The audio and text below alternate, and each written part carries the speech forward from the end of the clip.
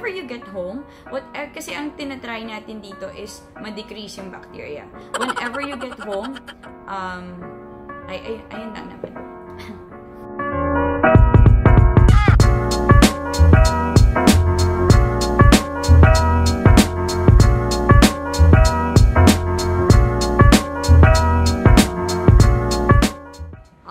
So hi guys, and welcome back to my channel. Again, this is Fatima Loo, your nurse rapper. So for everybody who does not know me yet, they call me in the Philippines as the nurse rapper because I sing and I rap to my patients to make them feel happy. And eventually I went viral online and my life was portrayed on Maalaala Mo Kaya by Maxine Magalona.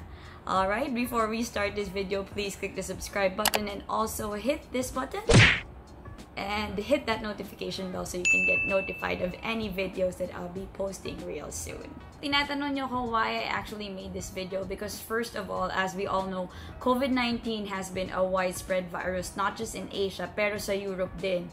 So, ang problema right now is a lot of people have been panicking. So, parang nakaka-stress masyado yung mundo kasi yung mga tao, they're thinking so much about the problem, but nobody's actually thinking about any solution on how we can actually help each other out in, you know, fighting this off. Some of the pieces of advice that I'll be giving is actually coming from my experience as a nurse for 7 years. So yun, if you want to know more on how you can actually avoid COVID-19 and prevent yourself from getting infected, please continue watching and like this video. Alright, so tip number 1, this is a tip that I've learned as a nurse for 7 years. The first ever tip is cut your nails. If you cut your nails, it could save you from actually having bacteria in your body. So, bakit ba? Kasi, itong fingertips nyo at saka itong fingernails nyo, pag mahaba yung kuko yan, may space yan in between. Doon sa space na yon, kapag nakakuha kayo ng dumi or bacteria, dumidikit siya doon, nagsistay siya in between there. Kasi yung space na yon, in between your fingernails and your fingertips, is actually an ideal space for bacteria to grow kasi moist yung loob niyan. So, if you have long nails, there's like a huge chance for you to actually get these bacteria right away. But shorter nails, less bacteria yung matatrap sa hands nyo and you can actually clean it well. But basically, that's tip number 1 for you. Cut your nails. Ta-da! This is tip number 2. Room air. So, ano ba yung room air? So, guys, this is something I learned also in the hospital throughout time. Every time we actually do rounds with our patients, we open the windows for a good 15 to 20 minutes. The reason for that is because if you open your windows at a certain time, hinahayaan mo na yung room matuyo siya. At saka lumalabas yung mga bacteria, yung mga dumi niya, yung amoy niya lumalabas, tapos hindi nagiging moist yung place. Especially if naka-aircon kayo, nagkakaroon ng moisture yung room. So, it dampens the entire room. And when something is damp, pag may bacteria kayong dala-dala, mas madali siyang dumikit doon. So, my first advice is every day, please try to consider opening your windows every time. Lalo na every morning, kahit mga 15 to 20 minutes lang, para lahat ng bacteria, lahat ng alikabok, lumabas sila. And also, at the same time, matuyo yung room. Matutuyo po siya. So, everything's gonna be dry para rin ma-allow din na magkaroon ng heat sa loob ng room. So, you can see in the video what I do in the morning. So, ayan siya. Binubuksan ko siya because that's one of the ways where we can actually allow the bacteria to exit out of our window. So yeah, that's tip number 2 for you. This is tip number 3 that most people actually overlook. So ngayong may COVID-19, I'm sure everybody's gonna try to isolate themselves and also lock their doors, close their windows, and just turn on the AC whole day. Guys, I just like you to know that it's okay to do that, but then, you know, connecting it to room air earlier, kailangan pahingahin nyo pa rin yung kwarto from time to time. But the reason why I'm emphasizing this clean your aircon, which is tip number 3. Importante to kasi yung aircon nyo, yan yung pwedeng maging isa sa mga reasons dumikit yung bacteria. I know COVID-19 is not airborne, but it is through droplets. At ang droplets po, pwede siyang dumikit sa aircon. And apart from that, yung aircon nyo, pag madumi siya, nakakakos yun ng sipon, nakakakos yun ng ubo, allergies, you know. And these allergies, they can weaken your immune system. So, kahit hindi ka weak, paglabas mo, nagiging weak ka kahit wala ka pang bacteria. So, dapat linisin nyo yan. Kasi ang aircon, guys, ang hangin yan recycled. So, hanggat hindi kayo nakakakuha ng fresh air from the outside going in, yun at yun din yung hangin na papasok sa inyo. So, that's tip number 3 for you, which is cleaning your aircon. Alright, so tip number 4, guys. Number 4 is use an antimicrobial gargle. So, I'm gonna be specific here. Kung pwede nyo gamitin yung Bactidol, sobrang very good ni Bactidol sa sore throat. And as we all know, yan ang isa sa mga simptomas ng COVID-19, sore throat.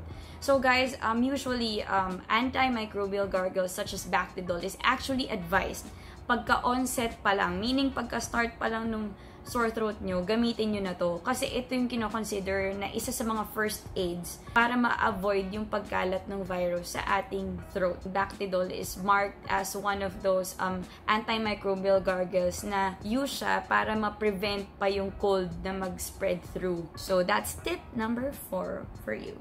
Alright, so which brings me to tip number 5. Okay, so this tip number 5 is always stay hydrated. Kasi when you drink 6 to 8 glasses of water, nahahydrate yung body nyo. Water actually strengthens the immune system. So, paano ba? So, ang water, ang fluid na nagkikarry sa immune cells natin, siya yung nagdadala para targetin yung mga infection. And also, at the same time, it keeps the cell hydrated. Pangalawa, water actually lowers fever. So, paano niya nalolower yung fever? Ang tubig po, nare-regulate niya ang temperature ng katawan natin. So, kapag regulated siya, hindi siya tataas. Kapag dehydrated ang isang tao, mas mataas po yung chance na magkaroon siya ng fever. Ayun. So, that's tip number 5 for you. Water. So guys, another tip is tip number 6. Of course, avoid going to crowded places. We're supposed to have a trip for this week. We're going to Japan, pero we chose to cancel our flight. Kasi una sa lahat, alam natin na meron din COVID cases sa Japan. But I was also thinking na ang crowded area pa lang is pagdating nyo agad sa airport. So imagine how many people have traveled already to different places. By the time you get there, hindi mo alam kung anong klaseng transmission yung meron na sa'yo. And if we try to go and expose ourselves into places where there's like a lot of bacteria, hindi tayo makakatulong dun. Ano ba naman yung magstay ka muna sa bahay, pahinga ka, alam mo yun. If the trip is not necessary, kung magbabakasyon ka lang naman or anything like that, please try to avoid going to these crowded places. And not just airports, but also like markets. Actually, hindi mo rin ma-avoid yung market kasi you have to buy something. But when you go to these places, kung hindi mo talaga maiwasan, this will lead you to my tip number 7. So, tip number 7, always take with you disinfectants. Ang pinaka-importante na meron kayo dapat lagi is an alcohol, antibacterial wipes. Yan ang pinaka-importante. Kasi nga, this is droplet infection. So, mas malaki yung chance that if you're touching something, mas madali matransmit sa katawan mo. So, yun. And also, don't forget your mask every time. Kasi, hindi mo naman masasabi na may makakatabi ka bigla na umuubo. Alam mo yun. Especially if nasa MRT ka, MRT, napakadali po ng transmission dyan. So, yeah. Syempre, everyday we have to commute eh. So, the only way we can protect ourselves is if we wear proper gears like the N95 mask. Tapos magkaroon kayo ng alcohol with you every time. Antibacterial wipes. And I'll show you that kit that I have right here. Ta-da! Yan po ay pinamigay ko ng Valentine's. So, just click on the link below so you can see yung laman niya and why I chose these things, okay? To fight off COVID-19. Alright, so guys, which leads me to tip number 8.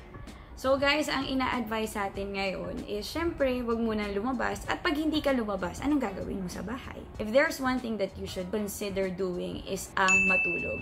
Sleep is the most important thing that you can do when you're inside the house. You know why? Because when we get good sleep, ang body natin, nagre-repair siya by 50%. Nagre-repair yung immune system by 50% when we're asleep. And when we get that maximum sleep, mas malaki yung repair na nagagawa niya sa immune system natin. So, tinatanong niyo ako, guys, paano yung mga hindi makatulog or alam mo yung hirap matulog? This is one of the ways on how you can actually achieve good sleep. Is using ProMac 300.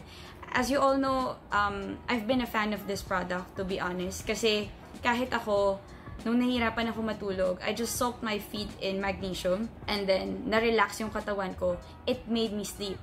So, dun guys, sa mga insomnia people, sa mga taong hindi makatulog and has problems of sleeping, I think you should try to consider Promac 300 to be a part of your routine, lalong-lalo na pag may COVID. Kasi yung sleep nyo, pag naiayos nyo yun, tataas yung immune system nyo.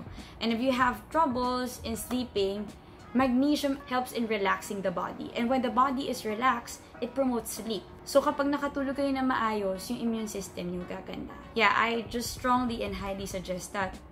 Sa ganitong panahon, kapag sinabi na magstay kayo sa bahay nyo, magstay lang kayo, magpahinga kayo, mag-recharge kayo. So, which leads me to tip number 9. So, this is the common tip. Ang sinasabi nga, hand washing. So, ngayon ko siya na-appreciate lalo because every time that we do something, we have to sterilize or we have to wash our hands.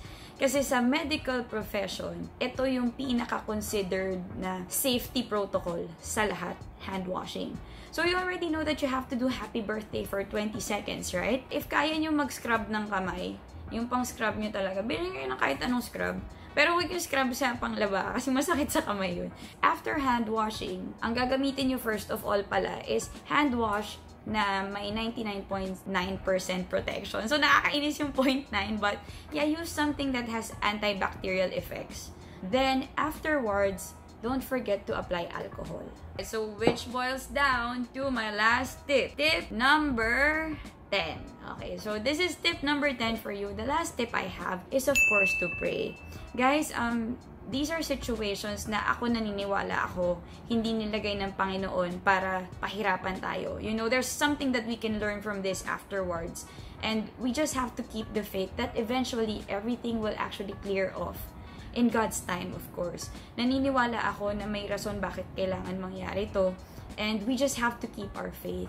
So, I'm also suggesting everyone that you please include on your prayers yung mga doctors po natin, mga nurse natin, na palakasin po ng Panginoon yung mga pangangatawan nila para po matulungan po na gumaling yung mga may sakit po. Lalo na yung part po ng COVID, yung mga nagkaroon po ng COVID. Alright, so guys, that leaves you to my 10 tips for increasing your protection from COVID-19. So again, this is your nurse rapper, Fatima Loo. Again, peace, love, and healing be with you all. Bye!